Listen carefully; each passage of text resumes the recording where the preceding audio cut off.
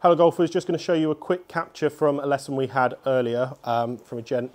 Travelled over to us from London, saw that we offer the gears putting. So, do you know what I mean? Obviously wanted to have a go, have a look at his putting in a way that he hasn't seen it before. So interview process beforehand, obviously told us that he was struggling a lot with speed control, hitting them short a lot, not quite getting there on his lag putts, not quite getting inside his scoring zone enough where he can consistently two putt on the longer putts, but also not making enough sort of from the 10-foot type of range.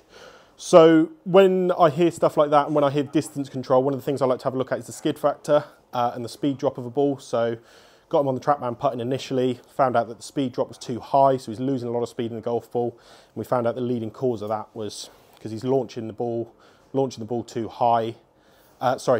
Launching the ball not high enough, launching the ball too low, which is essentially leading the ball to skid for too long, so he's losing out on speed, it's going to be inconsistent.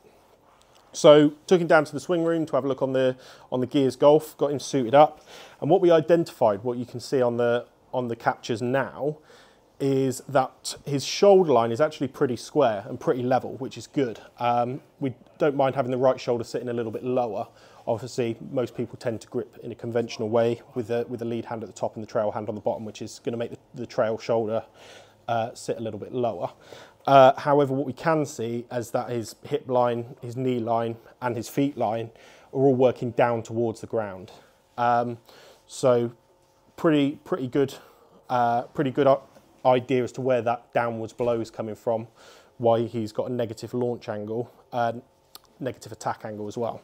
So what we see when we see that is obviously putter working down towards the ball far too much, low point after the ball, which is obviously putting a lot of spin on the ball, which is causing the ball to then skid across the putting surface, just meaning that he's not going to be able to control the speed effectively and consistently.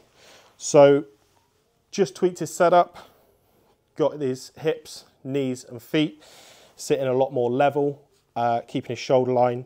Obviously to do that, his shoulder line was tipping a little bit there, played about with a little bit trying to feel the shoulder line stayed level whilst everything else on the lead side felt higher. But got into a very good place.